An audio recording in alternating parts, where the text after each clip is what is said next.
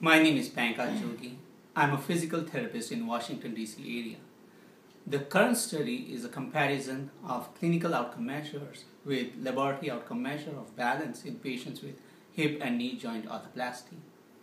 The clinical measures we used in the study were the Berg Balance Scale, the Timed Up and Go test, the Activity-Specific Balance Confidence Scale, and the Western Ontario McMaster University Osteoarthritis Index, also known as the WOMAC. The laboratory outcome measure we used was the force plate, and the parameter of which we used was the 95% ellipse area. Previous studies have used center of pressure amplitude as a measure for balance for comparisons. The 95% ellipse area we used covers 95% of the data points of the center of pressure amplitude in all directions. It also covers a portion of the area which the participants use for balance while standing on the force plate, so it is a more robust method. WOMAC has not been compared with laboratory outcome measures before, especially of balance.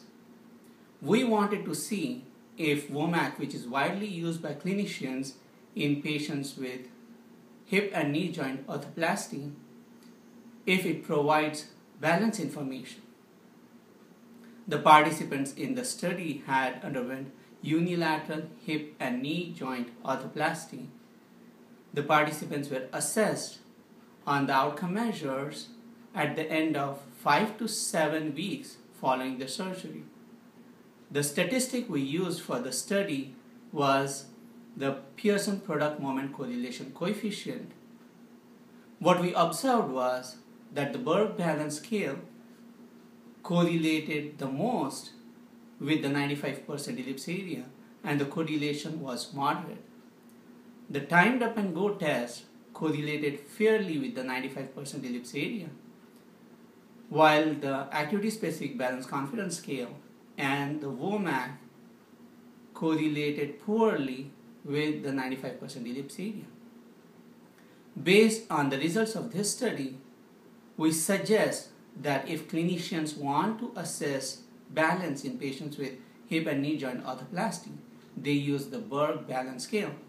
The Timed Up and Go test may not provide enough information on balance, while the Activity-Specific Balance Confidence Scale and the WOMAC may not provide any information of balance in patients with hip and knee joint arthroplasty.